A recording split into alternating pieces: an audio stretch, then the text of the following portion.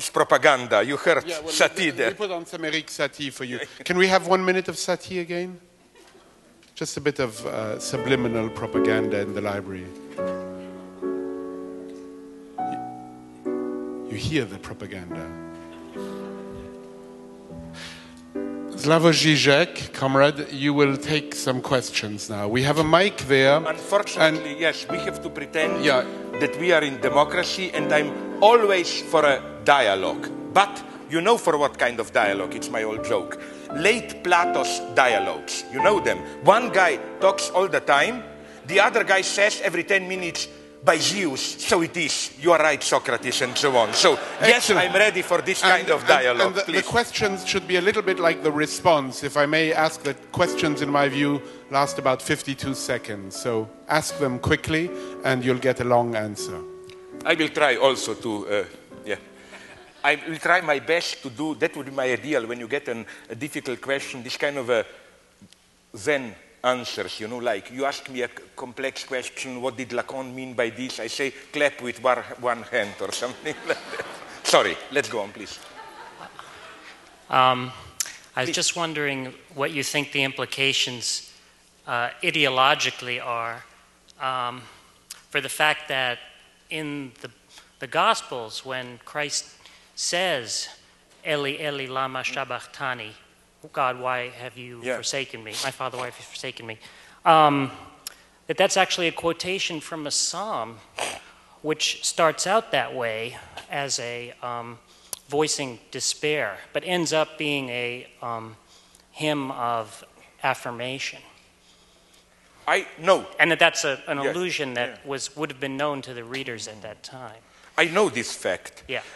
But I'm not sure but the only thing is that I don't think, you know, in the way I deal with ideology, I don't think that one should not underestimate, but also one should not overestimate, I think, the sources. Because, you know, ideological struggle is violent. You take something, you make it to a totally different mode. The much more crucial comparison or parallel would have been, for me, the book of Job. I repeat my point. If there is a text which deserves the title of the first critique of ideology, it's the book of Job. You know why? We know what happens there. Job, things look sad for him, blah, blah, blah, everything destroyed. Then ideology enters, the three theological friends. Read it closely. What happens there is that each of the three friends offers an ideological justification for his catastrophe. The first one, it's a rather simple one. Like, God is just, so you must have done something wrong even if you do not know why. What? The second one, slightly more refined version. Something like, this can be some kind of a God's trial, checking up how strong your faith is. So the point is that what they all try to convince Job is that his misfortunes has a meaning. And Job's protests are not about how, no, I was a good guy, I didn't do anything wrong. He just insists that, no, I don't buy it that there is any meaning in these difficulties. And the beautiful point is that when God comes at the end, he says, you know, every word the three ideologists said is wrong, everything that Job said is right. And also, my favorite theologist, Gilbert H. Chesterton, has a wonderful reading of that famous God's response, where God says, did you know what monsters I created, this, that? Usually this is read as God's absolute arrogance, like, who are you? I created horses, this, that, whatever. I read it like Chesterton, in a much more ambiguous way, that basically it's God despair. God is overwhelmed by his own creation. God's message is, you complain, but look, like you complain about your mess, but look, all creation is one big mess, and so on. Like, which is why I think it's crucial to read the death of Christ against the background of this, of Job. Christ is Job radicalized. In what sense? What dies on the cross is not, that's the big question, it's not a representative of God. It's not God is there, we are here, God sends a messenger, sorry, it looks bad, he returns. It's, as Hegel put it out, it's the God of beyond himself who dies. God as the big other. In what sense? I always hated this disgusting metaphor of religion as things look bad for us, but from a larger perspective, like God sees the true context. You know, I love this. Like once, with all my Palestinian sympathies, I heard Louis Farrakhan on a British radio. And he was asked, but you said Jewish religion is the religion of gutter, of pigs, no? And he said, no, this is not anti-Semitic, it sounds so because you have torn it out of context, no? Okay, I mean, I am absolutely sure that if Hitler were to be caught in the 50s, he would say, you should put my Holocaust in a proper context. So I think, you know, this disgusting metaphor, which is that of a painting, you know, you see an image from too close, you see a stain. When you see it from the proper perspective, you see that the stain contributes to the global harmony. But Christ's death means that this doesn't work. What we know today, like, isn't it obscene to say Gulag, Holocaust? It appears to us as a terrible stain, but from a proper context, it contributes, I don't know how, to divine harmony or whatever. I think that this dies with Christ. I read his death as literally the death of God. God resigns. I can no longer play that role of guaranteeing meaning. God throws himself into, as it were, his own creation. The message is, what comes after me? Holy Spirit. And you have a wonderful model of Holy Spirit. I wanted to do it, but it would take too much time. Do you know, now I appeal to your leftist memory, do you know that wonderful, simplistic, popular, old leftist American song performed by Paul Robeson or in Woodstock by Joan Baez, Joe Hill? Did you notice how it's a very Christological song? The death organizer of Wobbly's, Joe Hill, who was, a murder was planted on him, he was killed, appears to an ordinary worker, that's the story of the song, and the guy says, but Joe, you are dead, how can you be here? And then Joe Hill answers simply, it takes more than a gun to kill a man. What they, the bad guys, could never kill, it went on to organize itself. And then it's that simple message, where am I? Whenever the two of you are together to organize a strike, I am there, all that stuff, which is for me exactly the same as when Jesus says, whenever two of you love each other, and agape is for me, the only correct translation of agape is political love.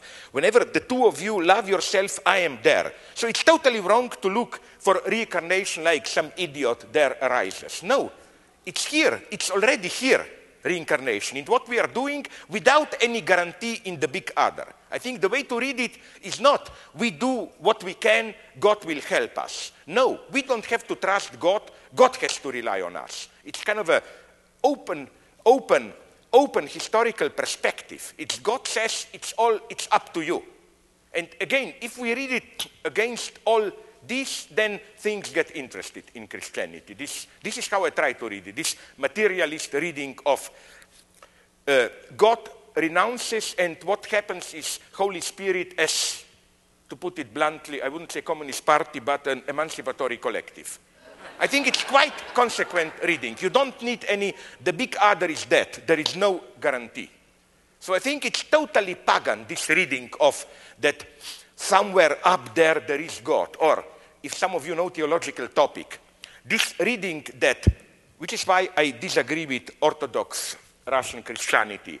The main point of it is that you should distinguish divine economy, how God deals with the world, with God in itself, so that you have Trinity of God up there, already existing all the time. But I think this then, you totally lose the point. If Christ is all the time with God, then the fact that Christ came here and died means nothing. It was just a joke. The three of them were really all the time having nice time up there, and the point was, you go down and fake that you are dead so that we made a good impression on people. It was a kind of a PR. Okay, sorry, I was too long, but I hope I made some kind of point. I'm not sure what. Yeah. Hey there. I noticed before you were a little dismissive about David Lynch's transcendental meditation thing. So I was kind of curious about that, and I'd read in some of your books, you talked about how you thought that kind of New Age Asiatic thought had become like a prevailing ideology for Western post-industrial capitalism.